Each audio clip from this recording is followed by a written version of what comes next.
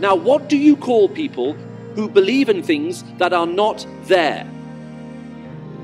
The answer is mad people. Because although the Bible says that faith is a gift, it is not the gift of stupidity. You put your trust in someone if you are sure that they are real and true.